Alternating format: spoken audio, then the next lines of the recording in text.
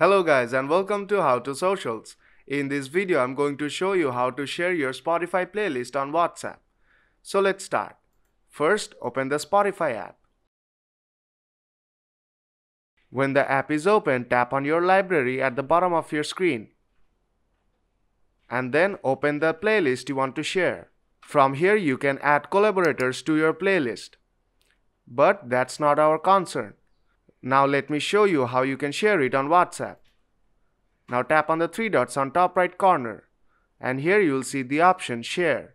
Now tap on that. Now tap on WhatsApp. Now tap on the conversation you want to share and then tap on the green arrow icon on bottom right corner.